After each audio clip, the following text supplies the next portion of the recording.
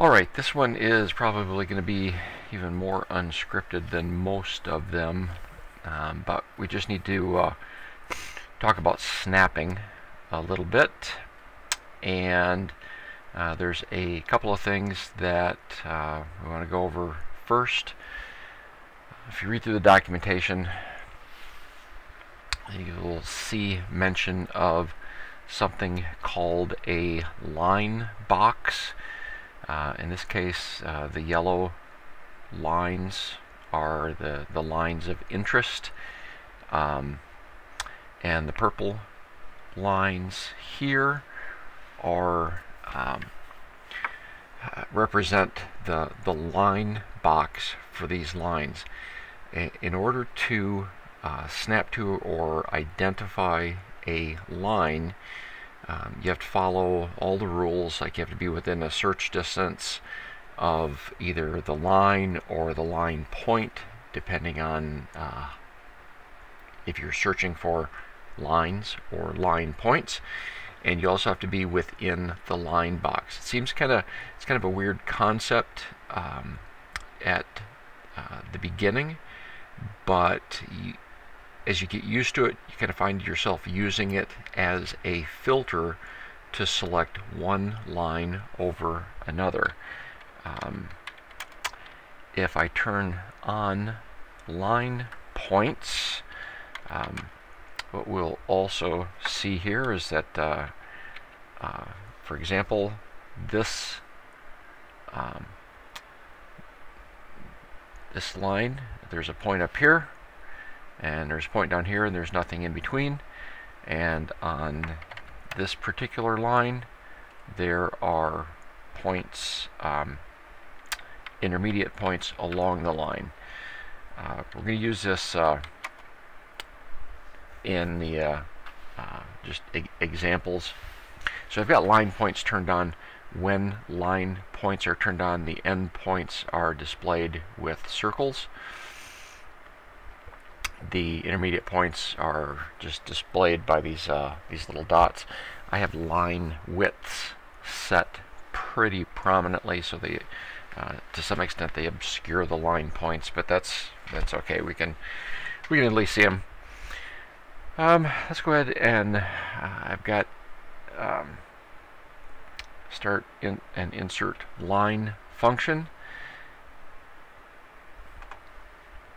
And we are going to do some snapping. One thing to be aware of is the dialog to set all the snap settings, SNASET for snap settings. Things to consider. Do we want to snap to all open workspaces? Remember, we can have as many workspaces as we want open at the same time. Each one remains independent. It's not attached in any way. It's not referenced in any way. It's just open at the same time. So if I have two files open and I want to be able to snap to items in either workspace, that's what that'd be for. What do I want to snap to? All of these things are available by key-in, but let's just look at them in this dialog box. Do we want to snap to lines only, symbols only, text only, points only, or everything? Usually I would leave this set to everything, and I would use my kind of the distance to the thing I want to snap to. I'm going to get close to the thing I want to snap to.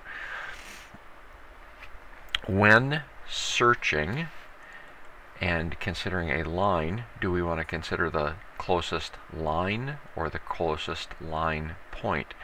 For example, these two lines are very close to each other. This line only has 2 points. This line has a bunch of points. In here, where they are very close together, if I'm snapping to the closest line point, it's always going to grab this line because it has points that are closer. If I say that I want to snap to the closest line even though there's a point on this line, if I'm closer to the other one, it's going to grab the closest line. When I am snapping, especially this is setting the active Z. Is it going to snap in 2D or 3D? Is it also going to grab the elevation or just the XY position? Do we want to verify each snap? It's just a yes or no. Typically, I leave this set to yes, but there's a lot of times where we would turn this off and just snap very closely using the cursor jumping to an item or locking onto an item as the verification. Ignore failed snaps. So if I have this set to yes and I try to identify something and fail to identify it, do we want to go ahead and digitize the point that I identified anyway? Usually if I turn snapping on, I want it to snap, so I typically set that to no. And then after I snap to something and go on to digitize the next point, do I want to be snapping continuously, or do we want that snapping to be a one-time event where I have to turn it on each time? This is probably the most standard way that I personally use it. All open, snap to everything, the closest line point. Do we want to return the line point, intersection, end point, or midpoint? We'll play with those a little bit. I usually want to snap to the closest point that I identify. I want it to be snapping in 3D. I want to verify it. I do not want to ignore missed snaps, and I want to turn it off each time. So let's just go ahead and do that. And remember that the button 0 is toggling snapping, and we will see down at the bottom, well, on the main dialog window, right here, snap status is displayed, and it also has, for example, I'm snapping to all workspaces, all point, the nearest point, 3D, verify is on, attach, snap after is off, ignore is off. So if I toggle snapping, I'm just hitting button 0. You can see snapping on and off. If I say snapping on and say I go over to this position, digitize button number 1 because I want to digitize a point, it is going to jump to the position where the snap will occur. It is asking me to verify. So if we look at the key dialog,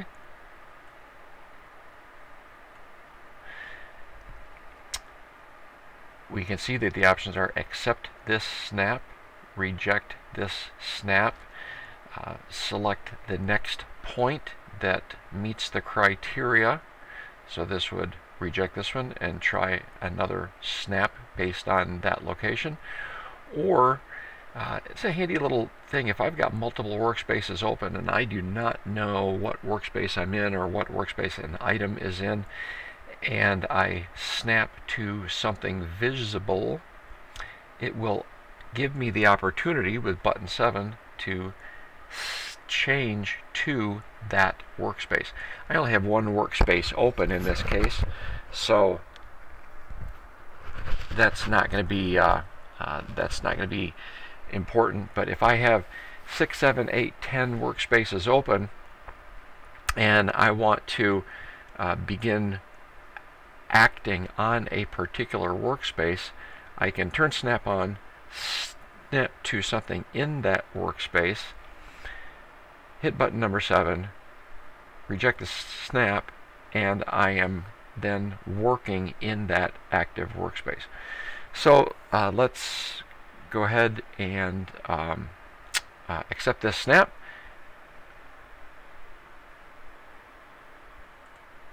And we can see that now that is the point where I am working from, and I can then go to another point and snap on, verify the snap.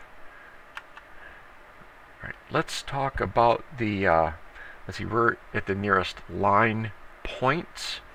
So here's an example. Hopefully this works out.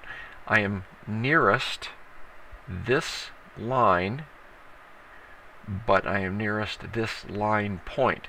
So even though I'm closest to the line on top, when I digitize, it's going to look for the nearest line point and snap to that. If I had this set to the nearest line, it would have snapped to, remember I'm snapping to line points, it would have snapped to the line point on the nearest line. Let's just go ahead and do an example of that. We're still digitizing, but I can bring up snap set. Say we want to search for the nearest line. Okay, now even though I'm near this point, I'm going to go down to the nearest line. Oh, didn't turn snap on. Let's turn snapping on. I'm near this line point. I have it set to the nearest line, so it is going to jump to the return item on the nearest line. So we can see that since this line only had 2 points, it grabbed the nearest point on the nearest line. And save that. And so we can see how all of that snapping took place. Let's look at an example of snap after being set to on. So I can do a snap set and action after snap, leave snapping on. This also can be set with a key in, SNA, snap, A after on, SNAAON, or SNAAOFF. In any case, once I snap, it should leave snapping on. I still have verification on. I'm still going to the nearest point. I turn snapping on, and I snap to this point. And now I am not turning snapping on. You can see that it never goes off.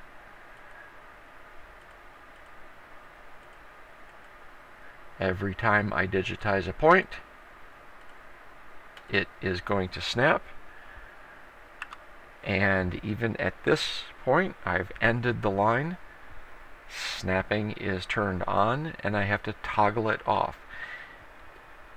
When snap after is on, it will only turn off manually. It will always, as long as it's on, it will stay on, which can be a little bit of a hassle because you think, well, I ended the line, I don't want to snap to anything, but you digitize a point or you go to search for something and it asks you to snap. So when snap after is on, remember to turn it off when you want it off.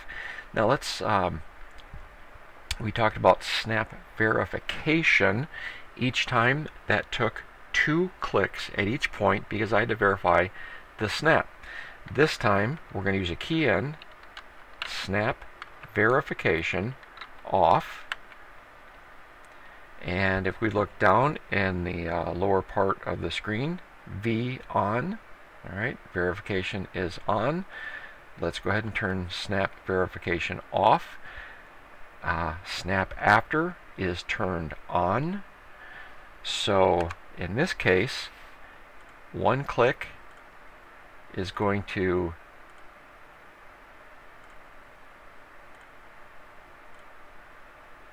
get me points, every time I click, it is going to snap. In this case, if it snapped to something wrong, I would have to hit back up and try again. But there are times when you're digitizing very quickly and snapping to something, and verification off, snap after on, can be nearly magical. Alright, let's go back to snap set again, and let's, instead of returning points, let's return ends. This is the one of the other things that is very helpful. Probably the two things that we use the most are snapping to points and snapping to ends. Let's go ahead and I'm going to turn verify back on. I'm going to leave, turn snapping off after. And so this time, remember the end points are displayed by circles. So let's go in here, and we're going to turn snapping on. And I'm going to go up to this point and say I want to snap to this line. Notice that it jumps to the end point. When snap mode is set to end, then it is always going to return the end point of the line. Here's a line with a bunch of points. I think we're set to the closest point, but it doesn't matter. Let's just go up and hit button number 1. Oops, didn't have snapping turned on. Turn snapping on. Going to get really close to this point. It's still going to jump to the end. In end mode, it is always going to jump to the end point of the line. So when you're snapping to previously digitized things and you want to continue digitizing something, snap end mode is what we want there. All right, let's end that.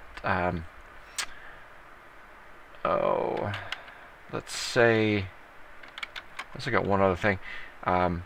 For the return, we want to return an intersection. This can be handy if we're going to turn snapping on, and in this case, all right, we want to snap to this line, but we want to just grab that line at the position closest to the cursor. So it finds the closest line, it jumps to a point perpendicular to the line from where we digitized, and we can start digitizing from there. So let's go ahead and just snap on, attach there, snap on, attach. I say attach, but we're not attaching, we're actually snapping, and close, and there we are. The reason it's important that I made the distinction between attaching is, notice that we snapped, right? We have a point that is concurrent with this line, but there is no point on the line. If we want a point on the line, typically we're going to use the attach button, and each line and fly line has something called attach. And if I have some attachment parameters that I can set. Let's see. When I attach where do I want the Z to come from? Let's say we take it from line 2, and I have to look at this because this is one of those that I never remember. I always have to. This is set in all of our function keys, so it's not something I change very often. But one of these is well, let's figure out where we are right now. So these lines are set to just some random elevation. I'm going to go ahead and change this line to 1200. I'm going to change the elevation. The elevation mode is to change the whole line. So now every point on that line is 1200.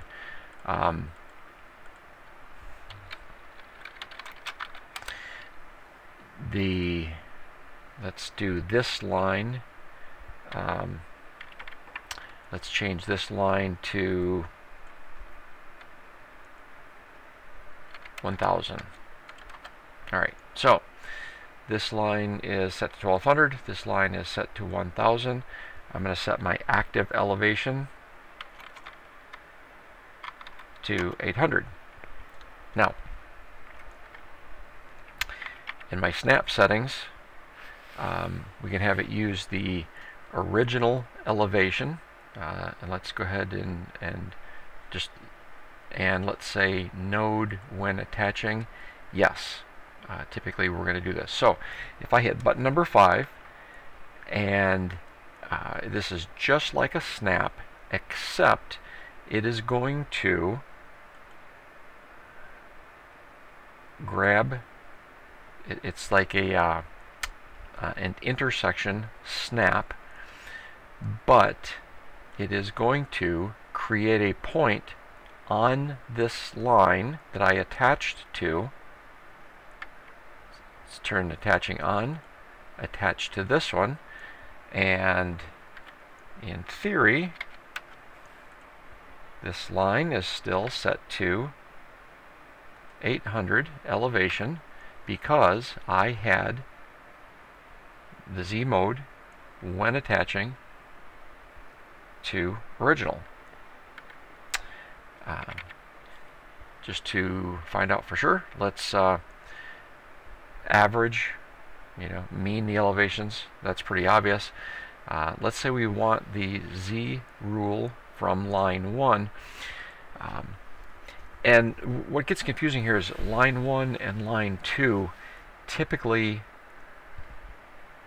line 1 means like this line. So the line that I'm digitizing would be this line. It would be the active line. Line 2 is usually a line that already exists, or a line that you are considering. So let's find out. Remember, the elevations here were 1200 for this, 1000 for this, and the active is 800. So if we turn attaching on, and I attach to this, and I attach to this one, alright,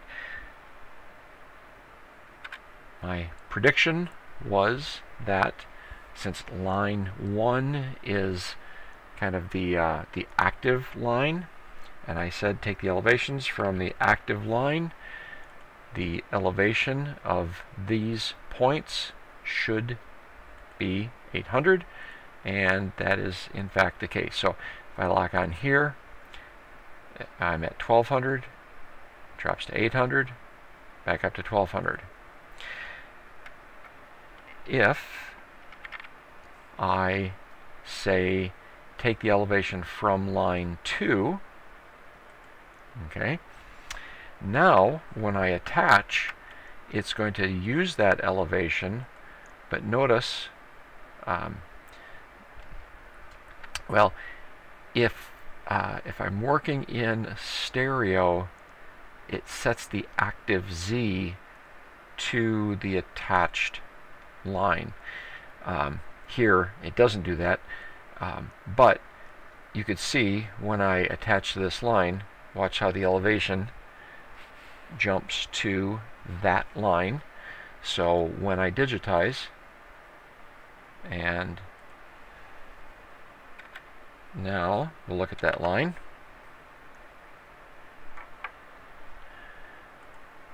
Elevation from the 1000 line, elevation from the 1200 line, and then back to the elevation that I was digitizing at. So we looked at snap after, snap verify, nearest line, nearest point, attaching, a little bit of the key ends. This is one that you'd go to the SNA SET snap set in help to see all the key ends. Typically, the ones that that I've memorized because I would use them the most would be verify on and off and snap after on and off. I think SNA PNT, yeah, that'll change it from snap to the nearest point. For SNA END, snap to the nearest end, snap to the nearest intersection, which is kind of like attach with no node point. So SNA END, SNA INT, SNA END, SNA SCT to bring up the dialog, V on, V off, A end, or after, on, after, off. So SNA A on, SNA A off. That is snapping in the world of VR.